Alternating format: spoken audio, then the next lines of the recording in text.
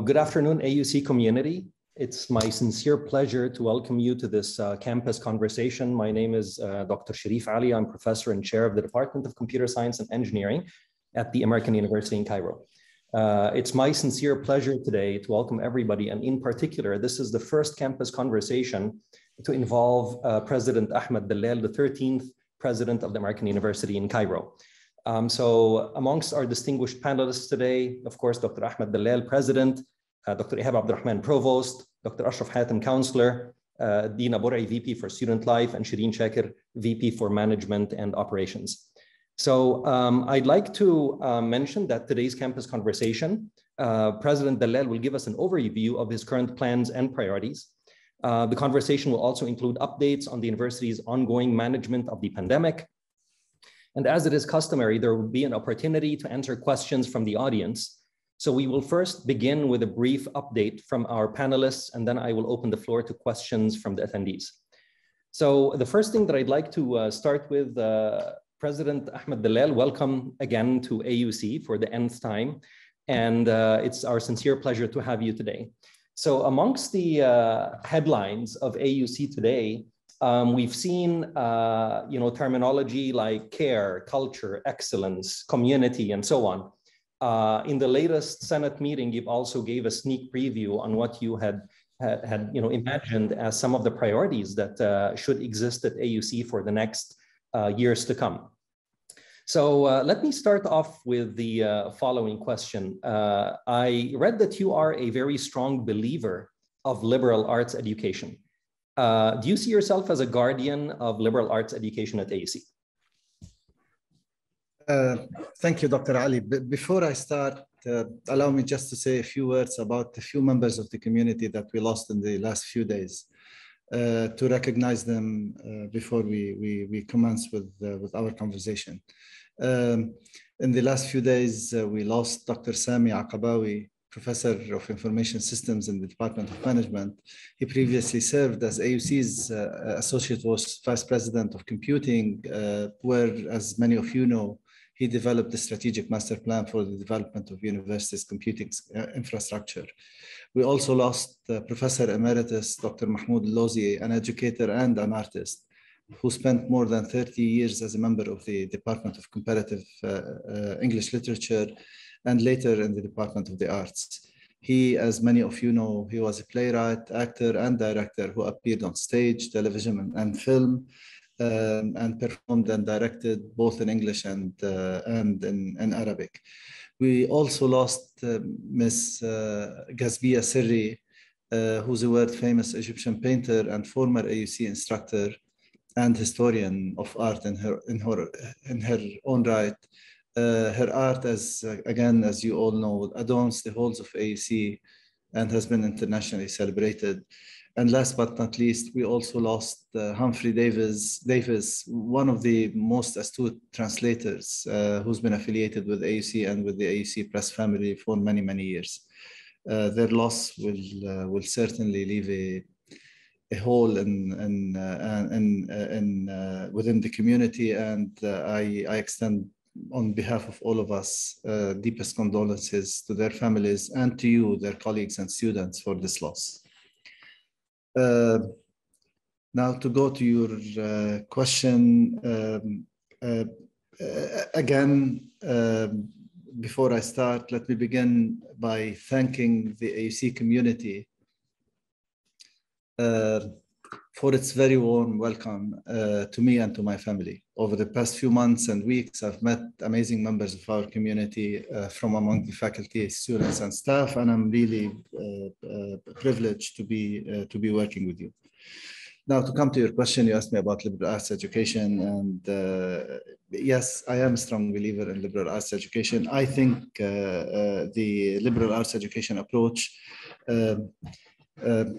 first of all, some of the most important universities in the world adopt a liberal arts education approach. And this is true of the greatest universities, global universities, as it is of many exceptional colleges and, throughout the world, but especially in the United States. And as you know, we model our educational model after American institutions.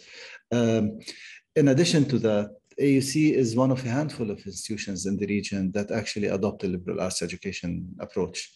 So it's not just that we model our educational system after these leading models in higher education, but it's also we have a unique responsibility at the regional level, along with a small number of sister institutions that are committed to liberal arts. Many institutions that have a role to play. I'm not trying to downplay the role of other institutions.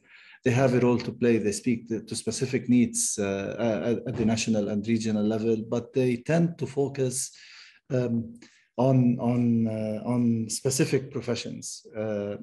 What characterizes our approach to education is that it's informed by multiple disciplines. Our students are exposed, regardless of the area they choose to focus on. They're exposed to multiple disciplines, and this definitely equips students with traits that other students lack. They're able to reach out across silos and disciplines. They're able to deploy. This is our hope, of course, and this is why we commit to this model. They're able to deploy multiple perspectives in solving real-life problems. As we know, real-life problems cannot be solved and will not be solved in specific silos. They can only be solved, if you think of water, challenges of water are technical, they are economic, they are social, and so on and so forth. They are political. So you cannot address any of the real life problems that we deal with unless you approach it from multiple perspectives. And this is a unique characteristic of a liberal arts education approach. And as I said, there are only a handful of institutions at the regional level that commit to this model. This said, a liberal arts education approach there isn't a single formula that is applied everywhere that fits every single time and location. So we have to rethink what this particular model means at this time in history and within the context in which we operate. So we cannot just take this system for granted. We need to revisit it, rethink of the best ways of deploying it in our context and in this particular point in time. Excellent, thank you. So you've been duly listening to people over the past duration since you've started, onboarding into AUC, even before your formal inauguration. And lately, you've started to highlight some of the big keywords associated with some of the hotspots that you've identified that need attention at AUC. And you've coined them as the presence of some staples, as you mentioned, some foundations. You've highlighted some issues pertaining to, very quickly, I'm not stealing your thunder, quality, strategic enrollment, communication, etc. And I'm not going to talk more. I'll give you room to talk about this. So can you share with the community again what you had seen as very hotspot areas that need attention at AUC? Gladly. And I'll say a few things, and please feel free to ask me more or to push me more on some of these issues and ideas. To start with, I will constantly be in a mode of listening and learning. This means, in practical terms, that I will do my very best to engage with, to learn from, and work with our community, with our faculty, with our students, staff, alumni, and the many friends of AUC. And this, of course, will be the way we as an administration collectively will work with and engage our community. So along these lines, as you probably know, as I mentioned, I think in the last Senate meeting, I'm already working with the Senate leadership and will soon discuss with the Senate Executive Committee a roadmap for the work that we need to do together. I met with students, I met with alumni, and I'm keenly aware of the need to engage with the student community, with the student body, and with our alumni community. And I'm already thinking along with our colleagues on ways to promote this engagement. Now, in terms of plans and priorities, my general observations since starting to engage more deeply with members of the AUC community, which, by the way, includes, of course, the board visit last month. As many of you know, we had a strategy session, and of course, we had an opportunity to engage deeply with a number of issues that we need to be working on. So my general observation is that there are areas around which we have for the most part consensus that we need to focus on and address. This doesn't mean, of course, that there aren't differing viewpoints. This is not an exhaustive list, and we need to engage in conversations to enrich our discussion and ultimately to enrich our decision making. But there are common themes or common topics on which I think we can begin to work immediately. And we've started to work on a number of fronts, on a number of issues. These areas span things like enhancing interdisciplinary academic programs in critical disciplines, and identifying, as you said, steeples of excellence, what I refer to as the areas in which we're strong, where we need to build capacity, where we can, and we already have strength, and we already can make an impact, we already can make significant contributions to our societies and in education. And we need to sort of facilitate the work in these areas and give the work that we do in these areas a boost and support them to the extent that we can. So interdisciplinary academic programs, ensuring that our campus evolves fully into a lively city of learning that brings us together as faculty and students and as including alumni. You mentioned fostering a culture of care for one another, and of course, tackling the operational and efficiency challenges across the university. So these are some of the general broad headings, to name only a few. And we're already working on a number of issues in each of these areas. But again, we're just beginning the work. I don't come with, as I said on several occasions, I come with experience, but I don't come with a ready-made agenda. The agenda is something that we have to work on together. We have to develop together and then start implementing it together. So the list will grow and evolve as we work systematically and as we work methodically and jointly on each of the items we prioritize. So I don't know if this is sufficient. I don't want to speak too much. Yes. If you want me to elaborate, I will. Of course, certainly. I elaborated a little more during the Senate meeting, and I realized that took more time than I should have. So, yeah. So one of the things that I've heard you speak about is quality, and one dimension of quality could be the perception about the quality itself. And perceptions about quality are extremely difficult to manage and extremely difficult to control and change. So what do you see about the issue of quality, overall quality at the AUC, the perception about quality and so on and so forth? Well, maintaining quality is a continuous struggle. You cannot maintain quality if you don't always work on ensuring that whatever distinguishes us as an institution is something that we're always nurturing and working on and developing. So, if you lower your guards, if you don't, if you depend on your past and forget about the future, things will slide. So again, without speaking to any specific challenge, there may be areas where we could do things better, and if there are, we should do them better. And we're working on assessing these types of things and trying to do better. On the other hand, the issues about quality could relate to perception. So, and I think the reality is somewhere in between. The issues of quality could relate to perception. And if it's a question of perception, not reality, if we still think and believe, the first thing we need to do, we should always look ourselves in the mirror and ask ourselves, are we doing the best we can? We will not be able to do everything. We will never be able to do everything. But what we do should be exceptional. This should be our aim and should make a difference within the larger ecosystem in which we operate.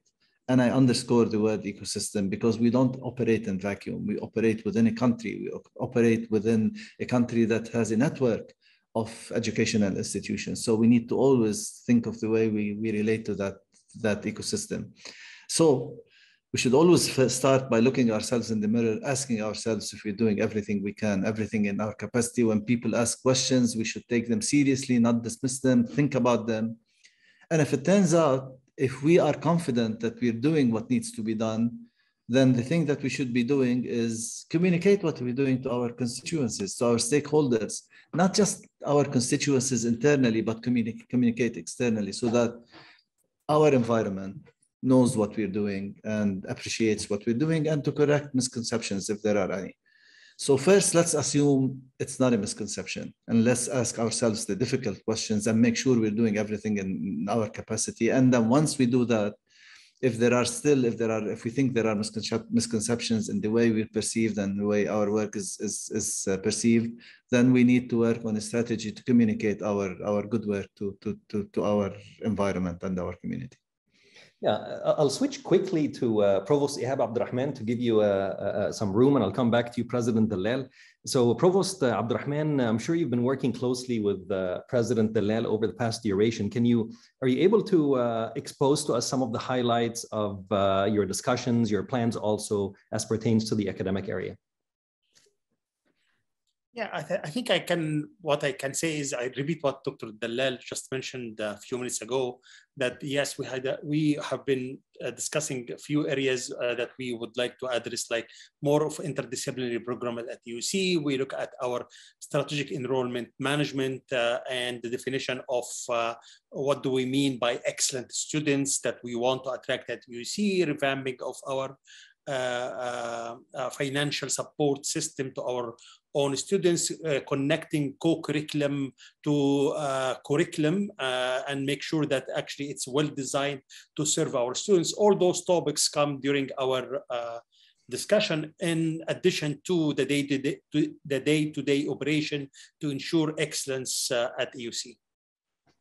That's wonderful. So one of the things that has been spreading around the community is, many of the people believe that we have some inflations of programs in campus, the number of programs and so on. Are you able to tell us a little bit more about, is this really the case? Do we have an inflation of programs? Are we restructuring programs on campus? So what I can say that at least through my years at EUC, since I joined EUC in 2006 till now, I have been noticing that we have been adding programs, a program after the other, and we have lots of data on that, and we really rarely close the program or actually consolidated programs when needed. There is currently a review program that's going on for all of our academic programs, and that's a good step to actually look at our programs closely and find ways to improve their performance. But part of the strategic enrollment management that we have been looking into, and there is an advertisement now for a new associate provost for strategic enrollment management. And when we hire him or her, they will start working with the community on putting a strategic enrollment management plan for the university. Part of that work is to look at our programs, the enrollment in each program, the enrollment at EUC at large. Part of the discussion that Dr. Dallal also spoke about in the last couple of months is what is the right size of our student body. And that's all related to the size of our programs as well, Dr. Ali. So I'll give the floor to Dr. Dallal for one last question then before we start to talk about COVID. Dr. Dallal, you've mentioned repetitively that you want to lead with care. Can you quickly elaborate about that? What do you have in mind? Care. Caring for each other and for our community. Look, there is I'll be very honest and even blunt with everyone.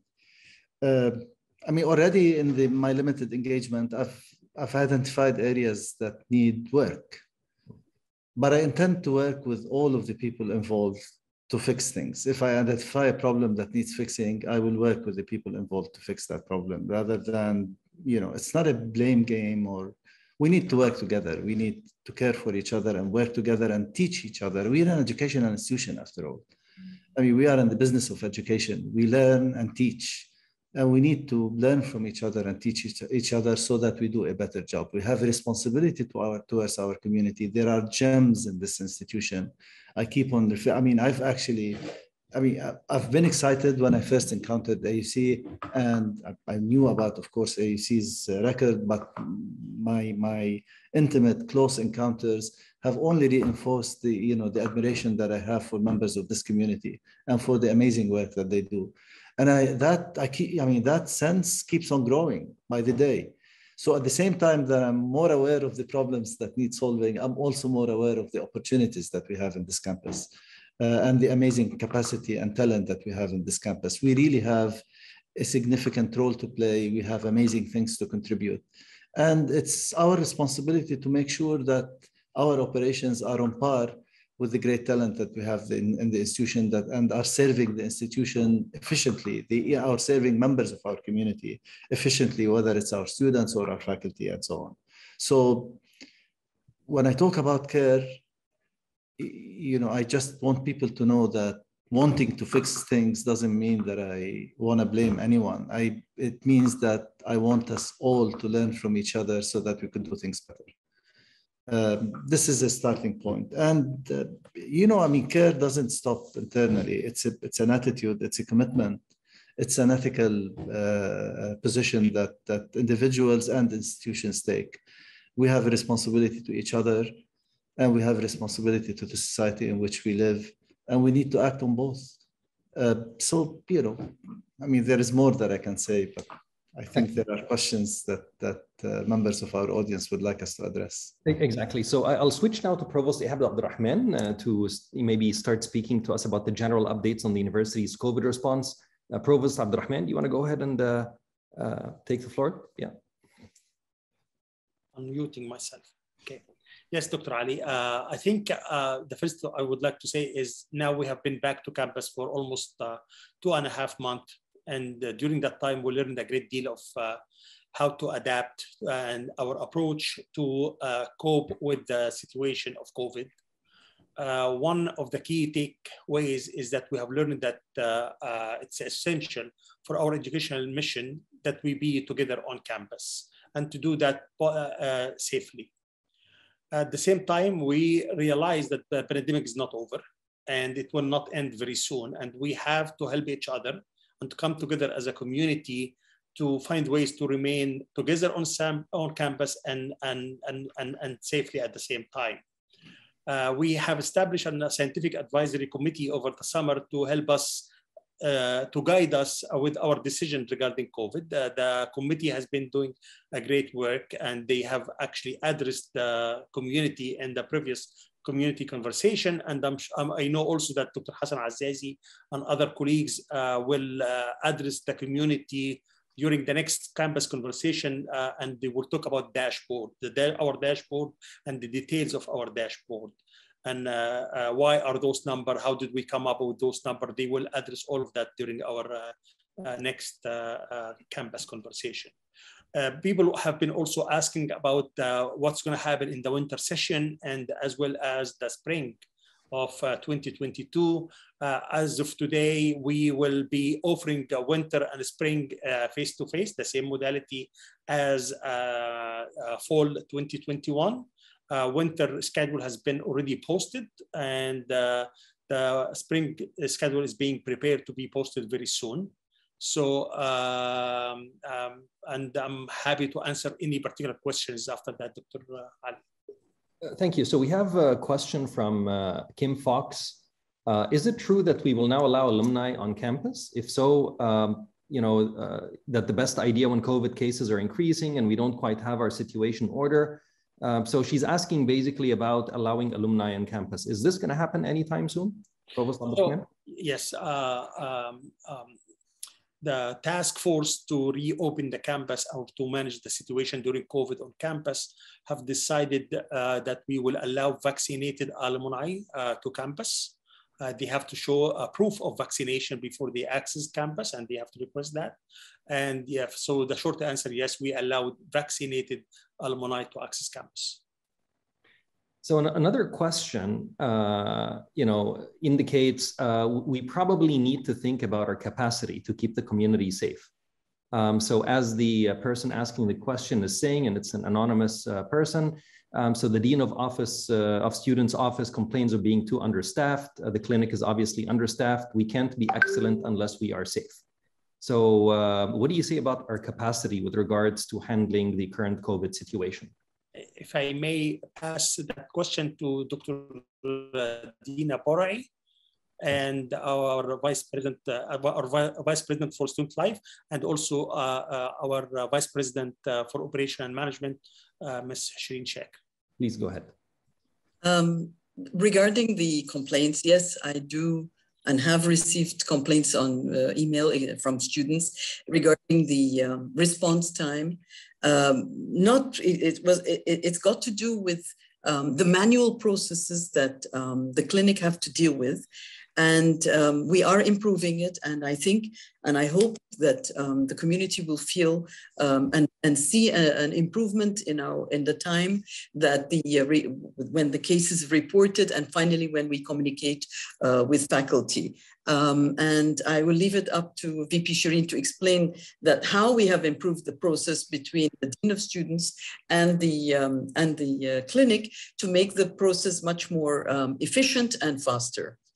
Thank you. Thank you, Dina. So yes, we are improving and we're focusing on streamlining and enhancing our response times in response to having known of a positive case in class.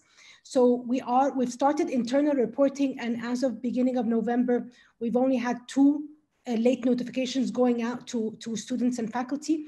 And the main reasons for that is usually a student reporting himself late to the clinic. So after 2 to 3 days of having been after the onset of symptoms.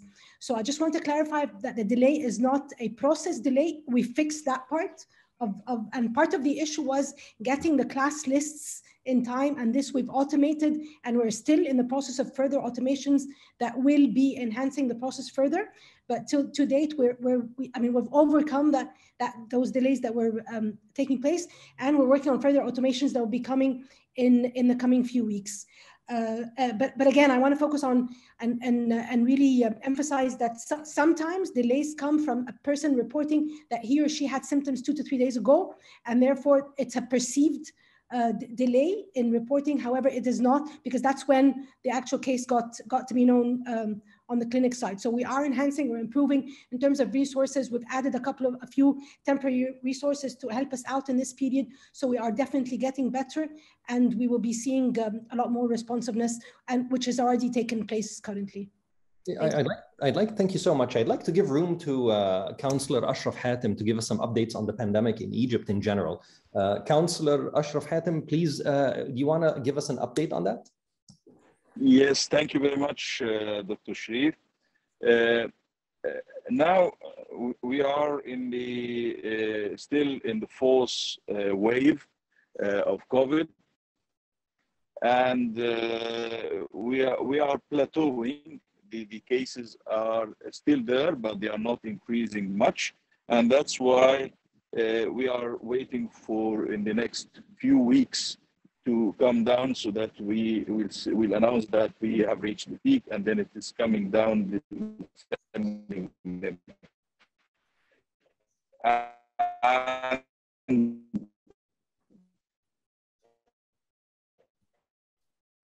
So it seems we're losing Dr. Hatem. Dr. Hatem? Okay, so yes.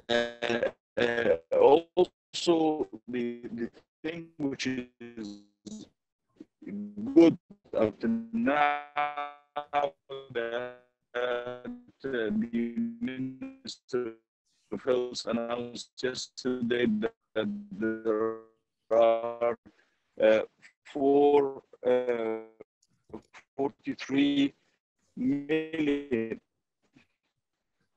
Yeah, Hatem, yes. You're breaking up. So let me switch the doses of vaccine in Egypt during the last the end of this year. This is number one.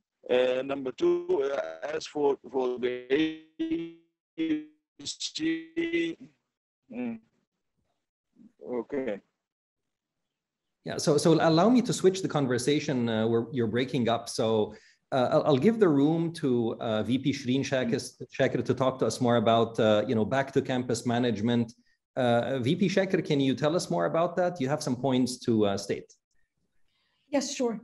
We're very pleased that now we're around the 2 months mark that we've been fully back to campus and fully operational in regards to face-to-face classroom teaching, which had been on hold in terms of a full face-to-face operation for the last 18 months or so. So this in itself is a really good, it's a really good phase to be. We've done, of course, as you're all aware, we've done a lot of work in terms of the physical spaces and the classrooms and the physical distancing and all of that work and the outdoor classrooms. And we've done a lot of work on the physical space side, but also on the operational side to be able to enhance safety and the risk of the virus mitigation a lot more in terms of operation as well.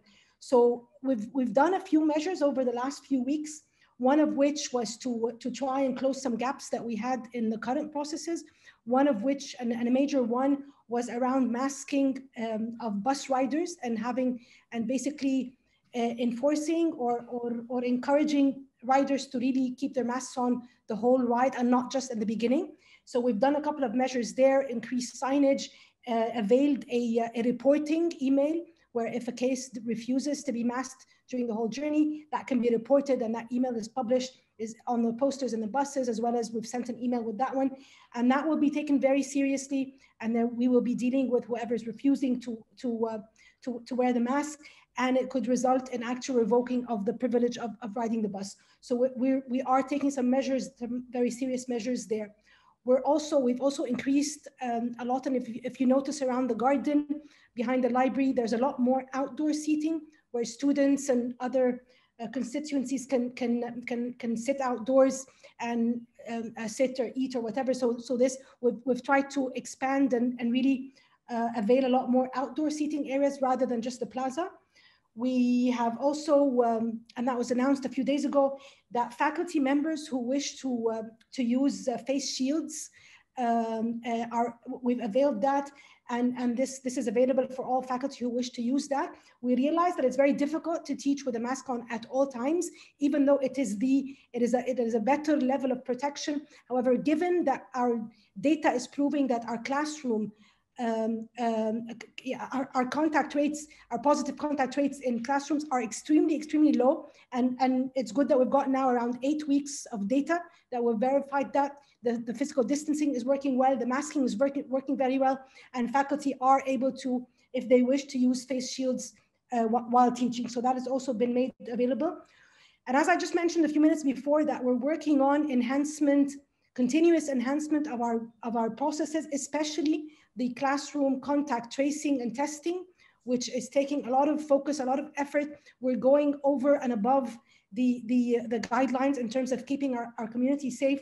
And this is we're also looking at that very carefully. More automations are coming in the way in terms of IT systems that would enable us to do this faster and to rely on a more automated link between the actual health check system and the security system in the back end, so that this is done seamlessly with a lot less manual intervention from the clinic team as well as the security team, and that will lead to a lot more streamlining. So we're looking at that, we're improving as we go, and and that will be, we're looking forward to starting a new, ending this semester safely and with a lot more operations in place to start in the coming semester, inshallah. Thank you. Thank you very much, VP Shakir. We have a question from Manuel Schwab. Go ahead, please.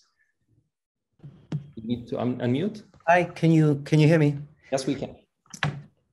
Look, I'd like to start by saying I appreciate how hard everybody in the community is working, in particular the clinics and everybody at the front lines of this thing.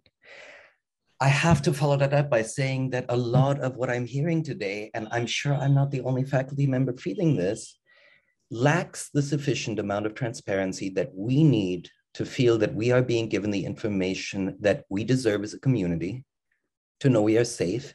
And some of it, quite frankly, just runs counter to facts. I'd like to echo what the anonymous attendee here asked. Part of the question that wasn't addressed is the clinic is obviously understaffed. Now, I've been told that we are dealing with 3 doctors working in the clinic full-time. for a community of 10,000.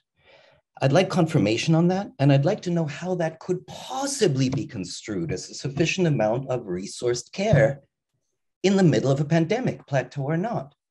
The second thing is, with all due respect, Professor Shekhar, if I heard you correctly, you said we've had 2 cases of late reporting. I personally have had 7, personally, in my classes, where I receive a confirmed medical condition report at the end of a quarantine period. Now, again, I'd like to reiterate, I appreciate how hard everyone is working. I see that, and I admire the community for trying to hold together. But hard work 24/7 with understaffing, under-resourcing, and a lack of information will not cut it in protecting this community in a pandemic. And I think it's time for us to stop giving positive spin and to start to talk directly about the elephant in the room, which is that we have not done what it takes to make it through this extremely difficult situation. I blame no one, but we need to change the behavior. I'm sorry for the urgent tone, but we are all feeling extremely frayed as a community. We as faculty are at the front lines and we're hurting. Our students are melting down and the clinic that does psychological services can't keep up. The image of this pandemic for those of us in the classrooms is grave. And what we are hearing in this meeting is everything's going beautifully. That tension is not going to build trust in this community. And again, I apologize. This is not blame to anyone in particular, but we need to change the tone of our conversation. Thanks. Thank you, Manuel. Let's, anybody of our panelists, maybe VP Shekhar or Provost Abdurrahman, would you like to address that? I do. We're not in disagreement, and we're acknowledging that we are working on enhancement of systems. The cases I've referred to are since the beginning of November that have been reported late. There may have been others, and we can happily look at those, in a separate forum. All I want to say is, yes, we are on the short side of staffing on the clinic, but we have reacted to that, and Provost Abdurrahman is aware of that. We've added a few temporary resources to help us through that period over the last 2 months. So we have four full-time doctors. We have actually more. We have an additional 4 part-time doctors. We're hiring additional nurses. So it's not that we are standstill. We are trying to react. It's a huge workload. We are all acknowledging that. But in addition to that, we are working, and we do have a plan in place. We've already started the automation of the process that will help free up the doctors' time so that they focus more on following up the cases rather than dealing with the tracing and the testing and the follow-ups, etc. So this we are very, very intentionally doing. And we've acted on both fronts on getting temporary resources as well as system automations. We can happily look at the cases that you've referred to as have been late. Yes, I do acknowledge throughout October there was a lot more delays, but as of beginning of November, we are looking a lot more closely at that. And again, some cases are reported late to the clinic. So by the time that starts, it's already late or counted as a late case. I'm talking about 2 cases that we've reacted to since we've got the reporting from the student or from the case itself. We're enhancing, we're going through, we're trying to improve. No one at all is referring to the fact or even claiming that we have a perfect system and that we are all, it is difficult. We're working through a pandemic and we are working it through and enhancing as we go. Thank you, VP Shekhar. I'll take one more question from Hanan Sabra before I give the floor to VP Dina Bor'i to give us an update. Hanan, go ahead, please. Thank you, Sharif, very much, and thank you, everybody. I would like to go back to a couple of things. Again, as Mr. Schwab said, Professor Schwab said, we in the classroom are actually facing a higher number of student absences, and it's becoming a real issue. And in that sense, whether it is a COVID case or other cases, or more seriously, actually, which is troubling, is the long COVID effect that we are facing, students who have had COVID and are suffering from it. So enhancing the measures becomes very important. If I read the email that the management VP Shekhar sent to all of us, I think the language actually conveys a sense of more leaving it to individuals. We have lived through about 2 months of leaving it to individuals, and still on the plaza, at food sites, for instance, Tabali and others, it's the same pattern that we have seen in day one, and it's being replayed over and over again. In the buses, we have the signage, but people have taken images, pictures actually, of next to the sign, somebody who's not masked. So I think that the message itself and the signage is not doing what needs to be done.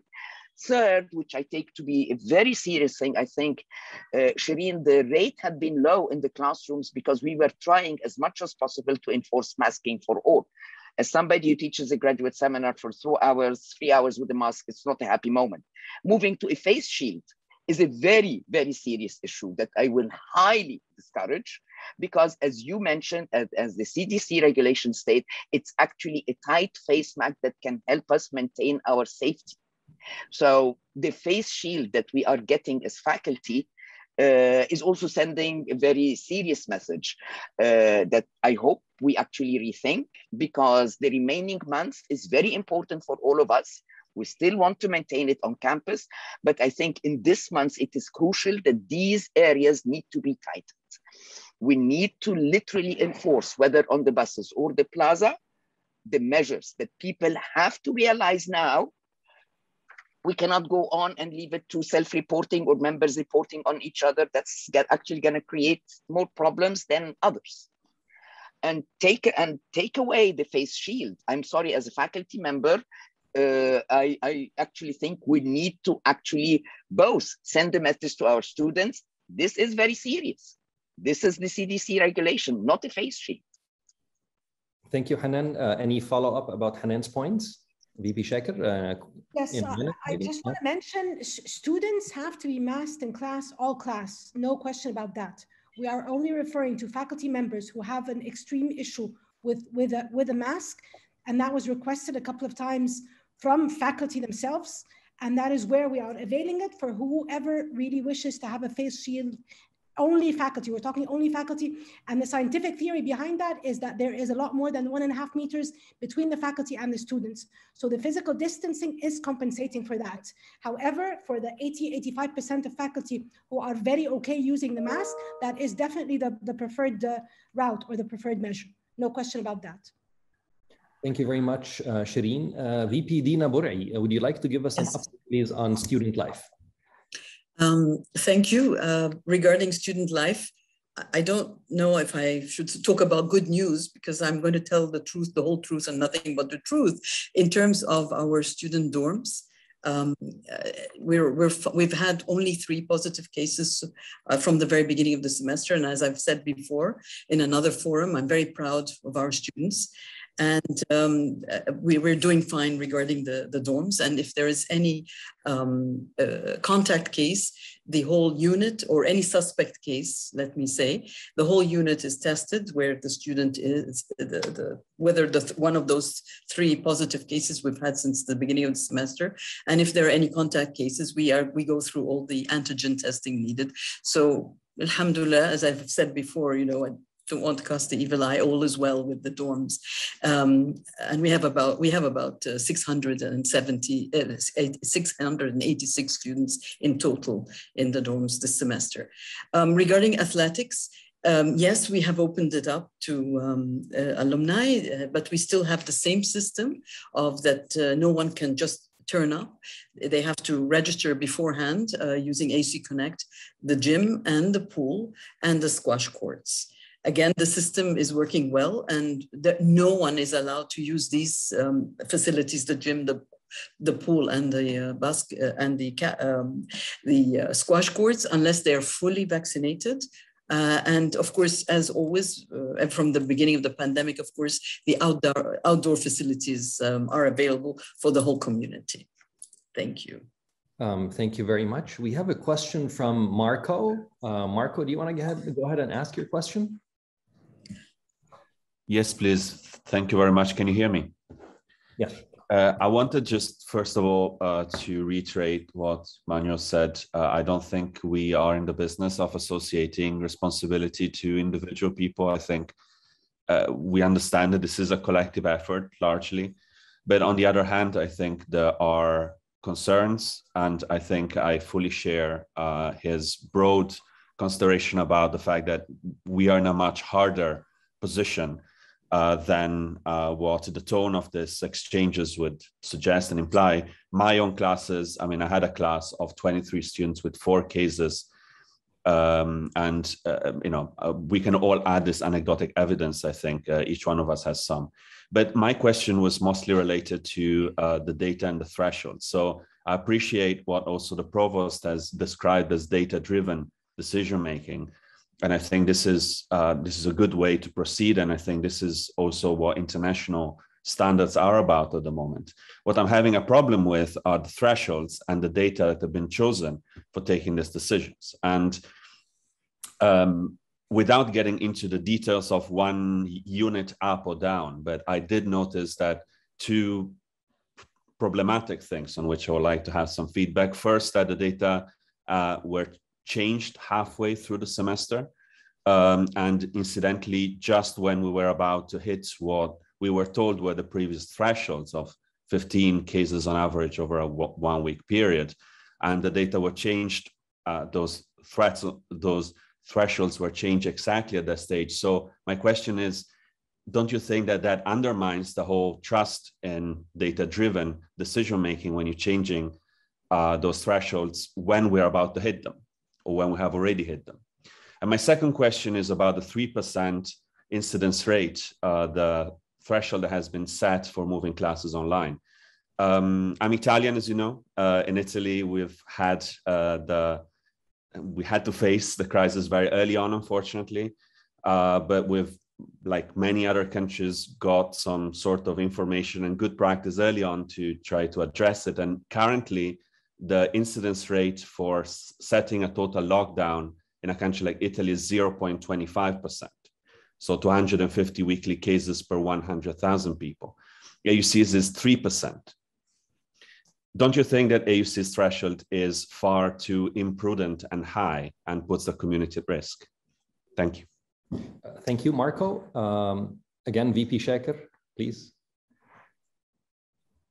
Okay, I want to refer to the scientific advisory committee that was put in place and that really examined the whole question, have been examining the whole question of the data and the thresholds for the last, I think, 6 to 7 weeks. And they've come up with a very comprehensive way and data-driven way at looking at that. And the basis of and yes, you are right that midway after we've opened, around a few weeks ago, then the new triggers were announced. And the whole basis of that work was based on Minnesota Health Department and recommendations for higher ed in specific. And that was examined in depth in that committee. And that is the basis and the rationale for the whole new way of the 4 stages, or the green, yellow, orange, and red stages that were shared. This is a very well studied and very, I mean, it is a scientific approach, and it is the closest we could get to a higher ed education like us. So in the last year, we've been experimenting and learning as we go. The 15 was a guesstimate on where we were last year based on national numbers, etc.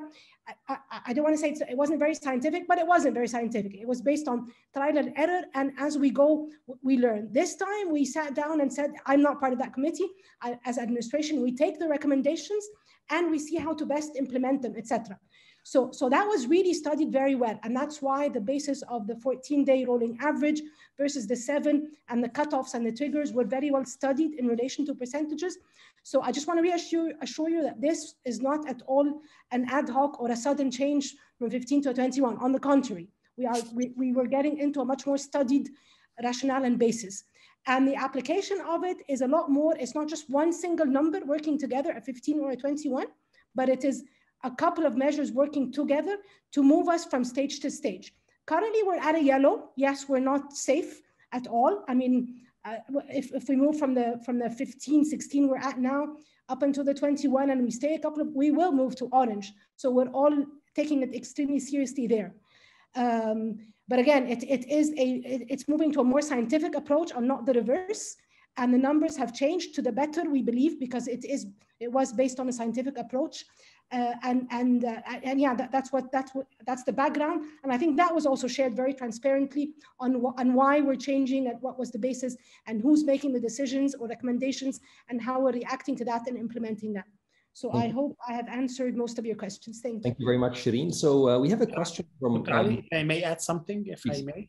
Also, I want to Dr. Benfari, I'm the one who established the scientific committee, and there was a reason behind this. When I was an acting president in the summer, and I asked how did we come up with the 15 number as a number, there was no science behind it.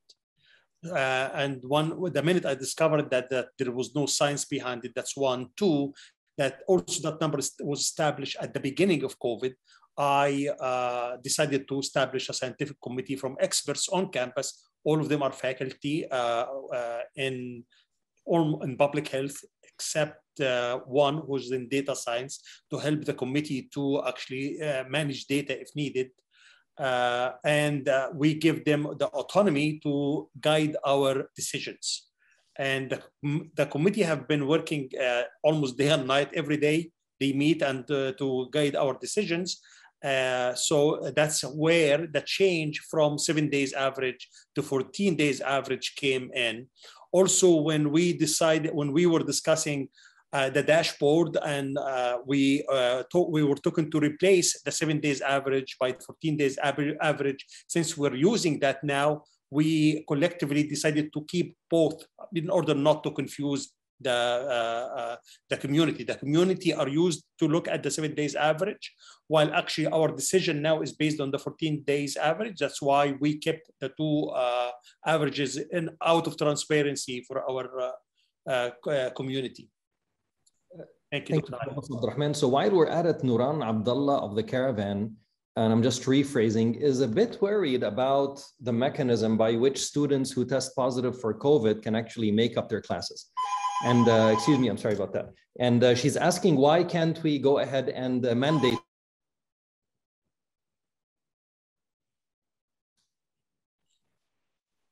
So, let me address that question, Dr.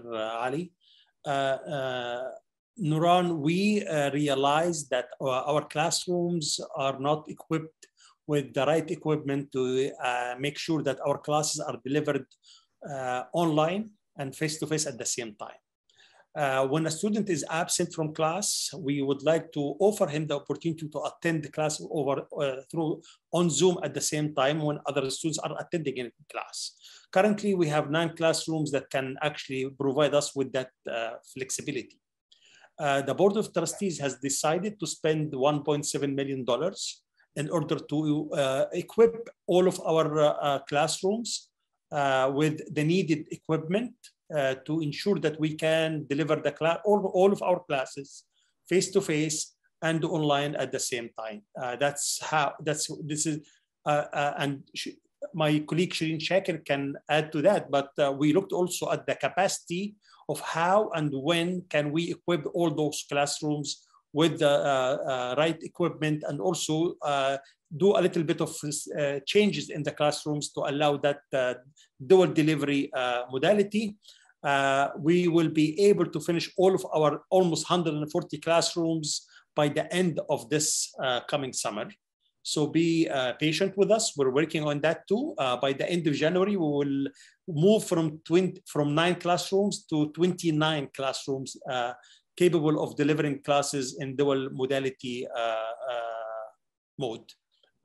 So it's kind of our infrastructure is not allowing us to